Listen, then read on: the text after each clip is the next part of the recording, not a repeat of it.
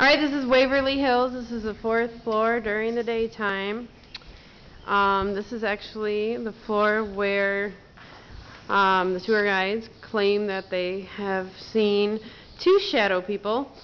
One is named Big Black, and he is a humongous shadow person who blocks out the light. Even if you shine your flashlights on him, turn on the lights, anything, you can't put a light through him because he's so solid and black. The other one is what they call the creeper.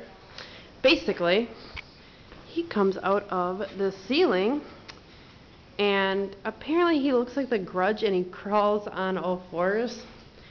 So that's pretty terrifying.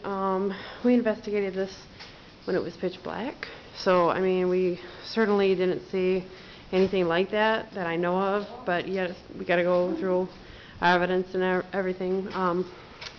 But I'm pretty glad I didn't see anything like that, because yeah, I'd probably be pretty freaked out. Oh, here's one of the treatment rooms. Oh, here's another. Very interesting. Look at this. What is it? Like a medicine dispensary.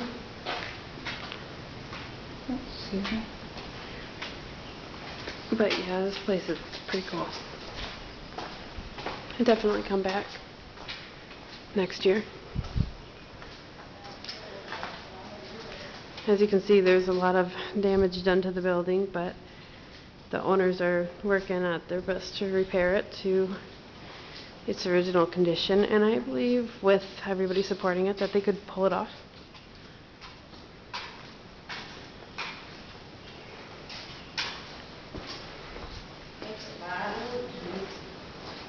I would just suggest booking your tours in January because they fill out fast.